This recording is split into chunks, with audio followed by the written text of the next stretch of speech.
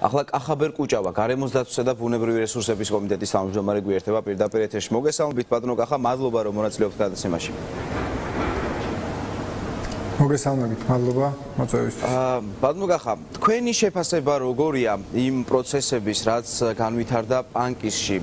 თქვენ რა პოზიცია გაქვთ ჰესის მშენებლობასთან დაკავშირებით? მადლობა რომ მომეცა საშუალება ჩემი პოზიცია დავაფიქსირო ამ საკითხთან დაკავშირებით. სწორად არის მებოხმე ზოგადად კითხვა რამდენად მომხრე ვარ თუ არ ვარ მომხრე ჰესების მშენებლობის. ჰესები ზოგადად ამას ყველა გარემოსდამცველი დაადასტურებს რომ ეს არის მწვანე ენერგიის წყარო. სხვა ენერგიის წყაროებთან შედარებით ეს ითვლება მწვანე ენერგიის წყაროდ. აქ თავარი არის კარგად განმარტოთ ის რამდენიმე კომპონენტი თუ ჩვენ ამას მწვანე ენერგიის წყაროდ მივიჩნევთ რა კომპონენტებია. პირველ რიგში ეს არის გარემოზე ზემოქმედება. ანუ ჰესის მშენებლობა თუ გარემოს ისეთ ზიანს აყენებს რომ მისი ღირებულებიდან გამომდინარე და მიღებული სარგებლობიდან გამომდინარე არ ღირს ამ ჰესის მშენებლობა, მაგრამ აიმჩნდება, მაშინ გამართლებული არ არის და ვერასოდეს ვერ დაუჭერ მხარს. მით უმეტეს, როდესაც მცირე ჰესებზე ვსაუბრობთ, ეს მიიჩნევა ნაკლებ გარემოზე მიყენებულ ზიანად. თუმცა მცირე ჰესმა შეიძლება მიაყენოს გარკვეული ზიანი. ჩვენ პარლამენტში ამ საკითხს მსჯელობა არ ქონია. ამ კუთხით აღმასრულებელი ხელისუფლება და კომპანია პირველ რიგში აკეთებდა იმ დასკვნებს, მათ შორის გარემოზე ზემოქმედების შეფასებას, რომელიც განხილვის საგანი ჩემი აზრით გახდება კიდეც პარლამენტში. ჩვენ მას შემდეგ რაც ეს პრობლემა დავინახეთ, რომ საკმაოდ ისეთი მძიმე ფორმები მიიღო, რა თქმა უნდა დავინტერესდით და არ გამოვრიცხავ რომ და ალბათ ესეც იქნება რომ საკომიტეტო მოსვენის ფარგლებშიც გვექნება ამაზე განხილვა, რადგან გვაინტერესებს გარემოზე ზემოქმედების შეფასება, რომელიც დაიწერა, რამდენად პირველ რიგში იყო სრულფასოვანი და ხარისხიანად შესრულებული. არის ეს გარემოს დაცვის შეფასების დოკუმენტი თუ არსებობს იმ ზარალის, რომელიც შესაძლოა მიადგეს სოფელ ბირკიანს. ასევე თუ არსებობს მონაცემები რა სარგებელი შეიძლება მიიღოს კომპანიამ. იმიტომ რომ საუბარია იმაზე, რომ სოფელი მნიშვნელოვნად დაზარალდება, სოფელს არ ექნება წყალი, ამას ადგილობრივები ამბობენ. გარემოს დამცველებსაც კითხვები აქვს. თქვენ რას ხედავთ? ეს არის რეალურად ინფორმაციის ნაკლებობა, არ არის შეფასებული გარემოზე მიღებული ზიანი, შესაძლო ზიანი თუ რასთან გვაქვს საქმე? თქვენ რა დაინახეთ? ჩვენ რამდენიმე დღის განმავლობაში სხვადასხვა აზრი მოვისმინეთ, სხვადასხვა დაინტერესებული მხარეს მხრიდან, რომ რამდენად ზიანს აყენებს, არ აყენებს, რამდენად არ ვიცი სოფელი საერთოდ გაწყდება თუ იქ ჰესი აშენდება და ასე შემდეგ. ჩემთვის რთულია თქვა რეალურად რა სიტუაცია, სანამ არ გავეცნობ იმ დოკუმენტაციას, რომლის მიხედვითაც მიღებული იქნა გადაწყვეტილება, რომ აქ ჰესი აშენებულიყო. კიდევ ერთხელ, მე ვიცი, რომ გარემოზე ზემოქმედების შეფასება უკვე დადებული არის და გარემოზე ზიანი არ არის მიჩნეული ისეთად, რომ სოფელს გარკვეული რაღაც რისკები მიადგეს, მათ შორის წყლის მიწოდებასთან დაკავშირებით. ეს ინფორმაცია, რაც მე გამაჩნია, ასევე გამაჩნია ინფორმაცია, რომ იყო გარკვეული დეზინფორმაციის მცდელობა, რომელზმაც გამოიწვია სოფლის გარკვეული ნაწილის, ესე ვთქვათ, უკმაყოფილების გამოხატვა კიდეც. მე ვერ ვიტყვი, რომელი მხარია სწორი, სანამ მე პირადად ჯერ არ გავიცნობი ამ დოკუმენტაციას. ამიტომ ამბობ, რომ პარლამენტი აუცილებლად დაინტერესდება არა მხოლოდ ამ დოკუმენტაციის გაცნობით და ყველა დაკავშირებული ინფორმაციის, არამედ აუცილებელი იქნება მოვისმინოთ როგორც აღმასრულებელი ხელისუფლების პოზიცია, ასევე იმ არასამთავრობო და გარე ექსპერტების პოზიცია, რომელიც ჩართული იყვნენ ამ საკითხში. ჩვენ ვიცი ძალიან ბევრი ექსპერტი, რომელიც ზოგადად წინააღმდეგი არის ჰესების მშენებლობის, თუმცა ბევრი ექსპერტი, რომელიც თვლის, რომ ჰესების მშენებლობა წინააღმდეგობა, იმიტომ მოდის, მაგალითად გუში მქონდა ამაზე ჩვენ გადაცემა, სლად ვისაუბრეთ ამ პრობლემებზე. ჰესების მშენებლობაზე, აჭარაში თუნდაც შუახევში ჰესის მშენებლობაზე იყო წინააღმდეგობა, გარემოს დამცველთა ნაწილი ამბობდა, რომ არ უნდა აშენებულიყო ჰესი. და მათი წინასწარმეტყველება ახდა და გვირაბი ჯერ გახსნილიც კი არ იყო, ისე ჩამოიშალა იქ მიწა. იგივე დარიალის ხეობაში რაც მოხდა. აფრთხილებდნენ ამაზე ხელისუფლებას, თუმცა არ მოისმინა ხელისუფლებამ და ააშენეს ესი და მივიღეთ ის რაც მივიღეთ, ტრაგედია დატრიალდა. ამიტომ არსებობს კითხვები ჰესებთან მიმართებით. ამიტომ აქვთ დამოკიდებულება ნეგატიური საზოგადოებას. ამ შემთხვევაში რა გარანტია აქვთ ადამიანებს, იქ მცხოვრებ ადამიანებს, რომ იმავე პრობლემის წინაშე არ აღმოჩნდებიან, რაც აღმოჩნდა მაგალითად აჭარაში, რაც დარიალის ხეობაში? მე აბსოლუტურად გეთანხმებით და გამართლებული არის მოსახლეობის ზოგადად ის პოზიცია თუ რატომ არიან ჰესების წინააღმდეგი. ამიტომ არის მეტი კომუნიკაცია საჭირო და აუცილებელი კარგად აუხსნათ არა მხოლოდ სარგებელი, არამედ ის პროცესი თუ როგორ შენდება ესა თუ ის ჰესი, მათ შორის ნებართვების მიღების ნაწილი. ჩვენ მქონდა სამწუხაროდ რამდენიმე შემთხვევა, როდესაც გაკეთებულმა გარემოზე ზემოქმედების შეფასებამ გარკვეული კომპანიების მხრიდან არათუ არასწორად იყო დაწერილი, სავალალო შედეგიც გამოიწვია. ამიტომ ბუნებრივია თუ უნდობლობის საკითხი ჩნდება ესეთი კომპანიების მიმართ, მაგრამ იმ მიზეზით რომ ადრე რაღაც გაფუჭდა ან ვერ გათვალეს, სწორად საერთოდ უარი თქვათ იმ მიმართულებაზე, რასაც ენერგეტიკის განვითარება ქვია, არ ვთვლი რომ სწორი იქნება. ჩვენ აქ უნდა ვიზრუნოთ, რაც შეიძლება ხარისხიანი იყოს ის მშენებლობა და ის თუნდაც გარემოზე ზემოქმედების შეფასება, რომელიც აუცილებელი არსებობდეს სანამ ნებისმიერი სახის ჰიდროპროექტზე დაიდება გაიცემა ნებართვა ან დაიწყება მშენებლობა. ამიტომ უნდა ვიზრუნოთ, რაც შეიძლება ხარისხიანი იყოს ყველა ის წინარე სამუშაო, იქნება ეს ეგრეთ წოდებული feasibility study თუ გეზეშე და ასე შემდეგ, რომელიც მნიშვნელოვანი არის, რომ იქნა ძალიან მაღალი სტანდარტებით გაკეთებული. როდესაც რამდენიმე მსგავსი პროექტი ესეთი ხარისხით 2017 წელს დაიწყო, ბატონო ხა ამ ხადორის 3-ზე საუბარი, ხომ? მშენებლობის ნებართვა, ანუ გადაწყდა მშენებლობა 2017 წელს. მას შემდეგ არის გასული 2 წელი. ხელისუფლების წარმომადგენლები ამბობენ, რომ 1 წლის განმავლობაში კომუნიკაცია ჰქონდათ ადგილობრივებთან და მათი დიდი ნაწილი იყო თანახმა მინისტრის მოადგილემ განაცხადა გუშინ გარემოს დაცვის.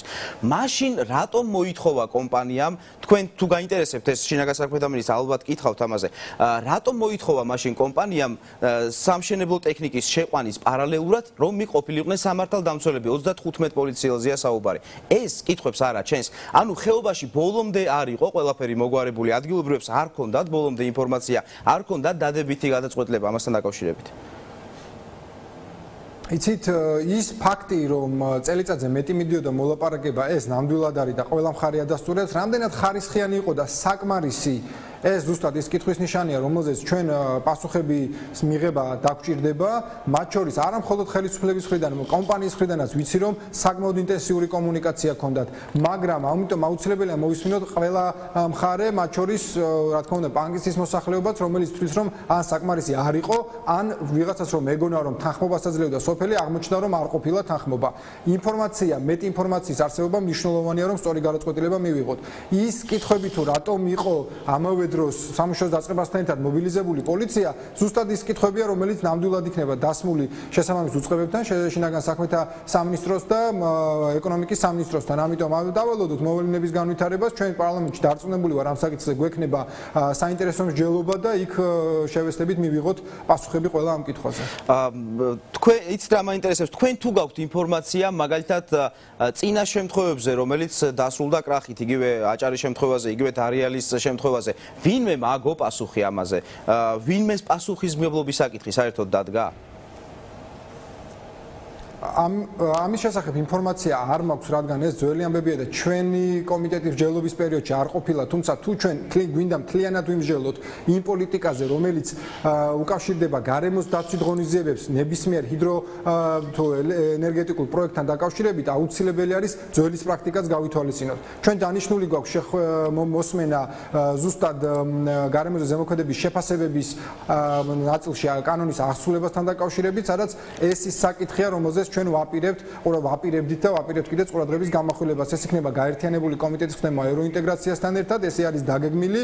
ამ მოვლენებმა მოუსწრო, თორე ჩვენ მაისის დასაწყისში ეს ხდომა 3 მაისს არის მინისტრის საათი დაგეგმილი, რომელიც სხვა მიზეზით გადაიდო, მაგრამ 3 მაისს არის მინისტრის საათი, მაგრამ თქვენ კომიტეტზე იბარებს ევროპული საქართველოს შინაგან საქმეთა მინისტრი და ეკონომიკის მინისტრს.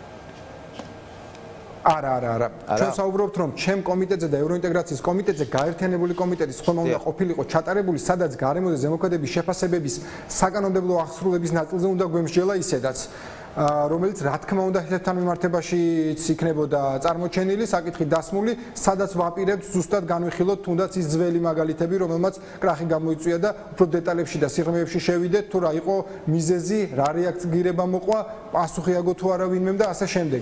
ამიტომ ეს მოვლენებმა ცოტა გაუსწრო წინ იმ დაგეგმილ ხდომას, რომელიც ჩვენ გვაქვს, მაგრამ ეს ის კითხვებია, რომელზეც პასუხს ნამდვილად მოვიდა. რაც შეეხება ალტერნატიულ ენერგიას, მაგალითად ჩილეს მაგალითი ჰქონდა გუშინ განხილული პირდაპირ ეთერში.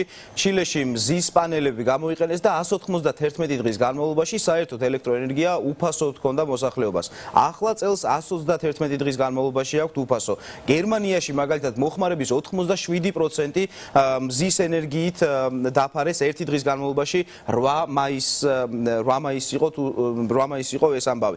ჩვენ რატომ არ ვცდილობთ რომ 21 საუკუნეს აუწყოთ ფეხი და მივიღოთ ის ენერგია რომელიც უკვე კარგად აპრობირებულია მსოფლიოს სხვადასხვა ქვეყანაში. ამ მიმართულებით თუ გექნებათ რეკომენდაცია და არა მაგალითად ჰესებს და კი თუნდაც მზის პანელებს და მზის ენერგიას.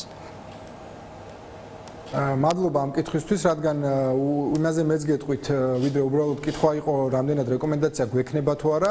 2017 წელს საქართველოს გახდა Energy Community ენერგეტიკული თანამეგობრობის წევრი და ამ აღებული ვალდებულებებიდან ორი ძალიან მნიშვნელოვანი კანონპროექტი შემუშავდა. ერთი ეს ენერგოეფექტურობას ეხება და მეორე ეხება ზუსტად განახლებად ენერგიასთან დაკავშირებულ კანონს. აქ ძალიან მნიშვნელოვანია ჩვენ თქვათ რომ დღეს მიუხედავად იმისა რომ ტენდენციურად მაინც არის კლება ფასები, საკმაოდ ძვირია განახლებად ენერგიები მზის და ქარის ენერგია, თუმცა ფასები საკმაოდ კლებადია და ჩვენი კანონპროექტის მიზანიც იქნება არის ის რომ ხელი შეუწყოთ კიდევ უფრო წავახალისოთ განახლებადი ენერგიამ უფრო ძლიერად მოიკიდოს ფეხი საქართველოში, მით უმეტეს ამის პოტენციალი გვაქვს და გორში დამონტაჟებულმა ქარის სადგურმა უკვე აჩვენა რომ საკმაოდ რენტაბელური შეიძლება იყოს მსგავსი სადგურები. ჩვენ ეს აღებული გვაქვს როგორც ერთ-ერთი თავარი მიმართულება. კიდევ ერთხელ ცოტა უსწრებ მოვლენებს, თუმცა კომიტეტის ხდომაზუსტად ამ საკითხებზე უნდა ყოფილიყო მსჯელობა, რამდენად მოკლე ვადებში შევძლებთ ქვეყანამ ავითვისოთ მთლიანად ის განახლებადი ენერგიის პოტენციალი, რომელიც ქვეყანას გააჩნია. მაქსიმალურად მოუწოდოთ მთავრობას რომ ამ მიმართულებით თუ რამე ინსენტივები არის დამატებით შესაქმნელი.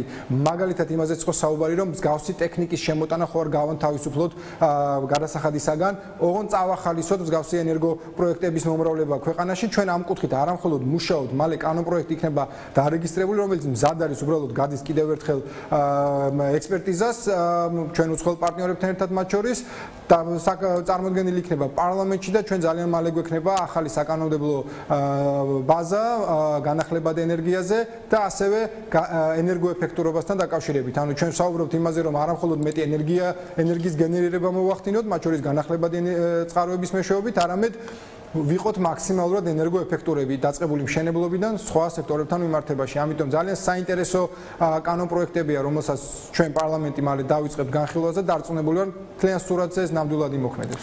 ძალიან დიდი მადლობა. წარმატებებს გისურვებთ. პარლამენტს უნდა დაუბრუნდეთ ახლა ჩვენ ისევ კახა კუჭავა გვერდებოდა პირდაპირ ეთერში.